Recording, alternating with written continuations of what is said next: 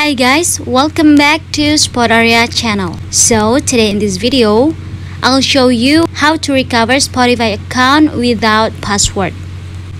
But before you continue this video, I hope you like, comment and subscribe to support this channel, and don't forget to hit the notifications bell. So without any further ado, let's get started. Firstly, you have to open your Spotify app and now tap on login. And in this page, you have to enter your email address first. After that, you have to tap on login without password. That means you have to make sure that the email you have to log in is the current email.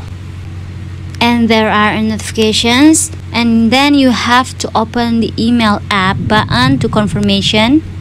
Go to your Gmail, and in this pop-up asks you want to open the Gmail with Spotify or not, and you have to tap on open.